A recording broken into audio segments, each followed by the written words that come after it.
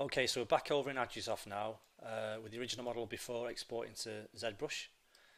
So what we need to do is go to Tools, Import, Mesh, select the reUV'd version, open,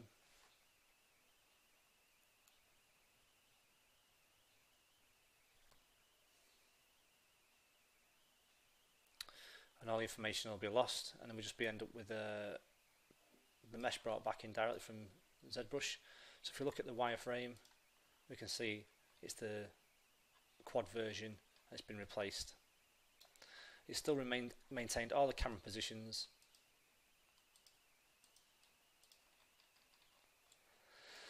Now, as we previously said, it's worth having two sets of photographs, one for the actual point referencing and the second one for the texture creation.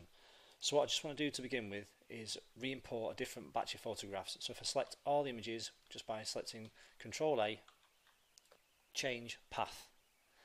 Now when we go to the folder, it will only display one image, but because the actual sequence is exactly the same, it will just replace all the images. So you'll only see one even though there's more images. So just say open, select your cameras, just do all cameras in case we've missed any.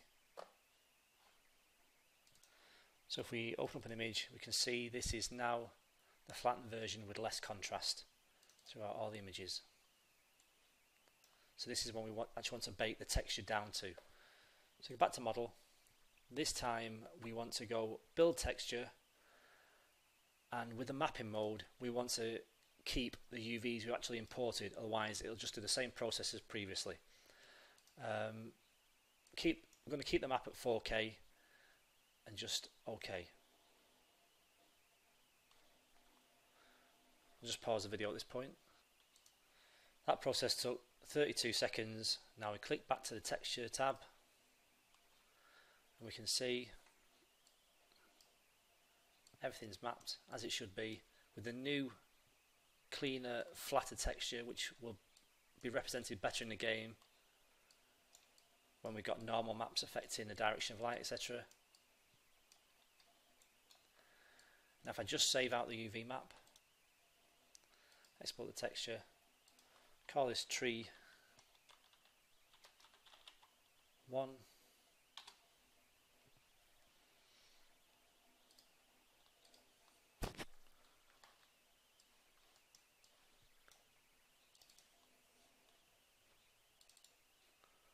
and we can see the difference between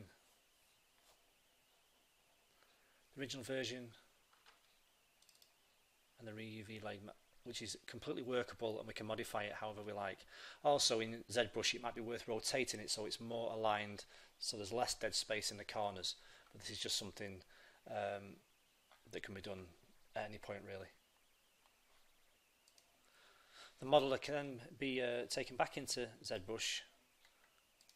So if we import the model,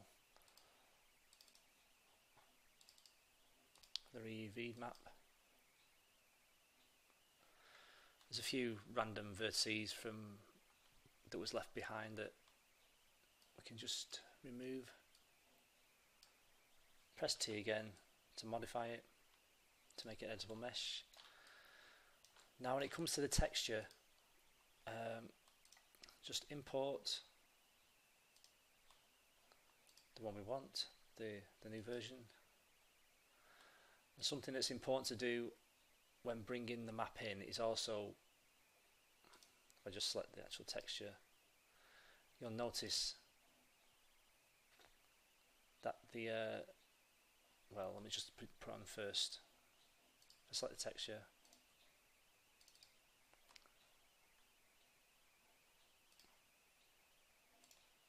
you can see how it's projecting wrong. Now this is a common occurrence. Every time you bring something from Agisoft, you'll actually have to flip the channel.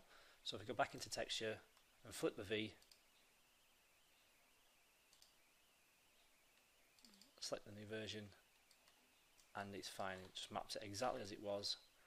And we've got a pretty perfect representation of the real world object created purely from photographs, with a workflow to generate a better topology and we've optimized the UV layout space, and now we've got the opportunity to kind of go in and sculpt all the kind of detail you want and bake out a really nice normal map which will convey the information really well inside the game engine.